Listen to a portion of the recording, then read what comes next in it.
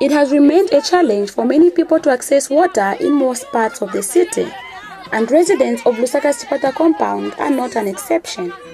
They have for a long time now been depending on this communal tap, which is only open from around 04 hours in the morning to 10 hours.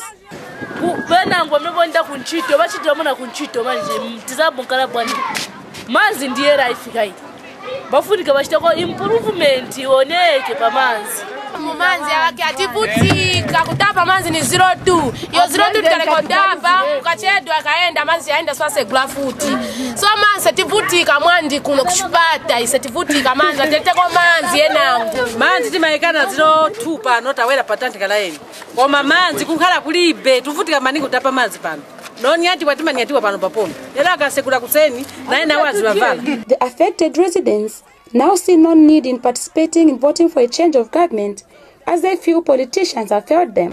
Funa kuno manzi abwere door to door. Kapana so funo leta manzi kuno. Wachokepo pampando. Jini kapata na lapa yochota.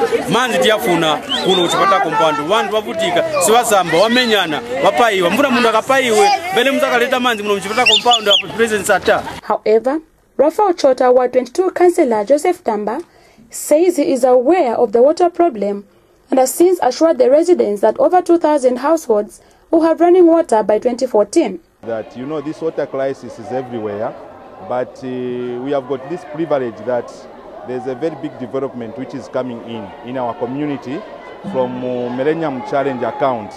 And our community, Chipata in general, Chipata compound, it has been picked. If that is the case, these residents will continue experiencing difficulties when accessing safe drinking water until 2014. Cecilia Chiluba, Muvi TV News in Lusaka.